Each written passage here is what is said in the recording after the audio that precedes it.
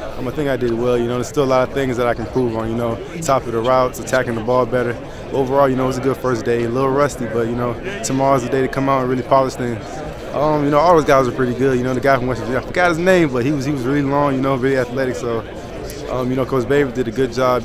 Working the techniques. They were the same techniques we did out here. We worked them at practice. So, he prepared me for a lot of different things. This being one of the things he prepared me for. A speed guy who can really stretch the field. Play the ball in the air, win 50-50 balls.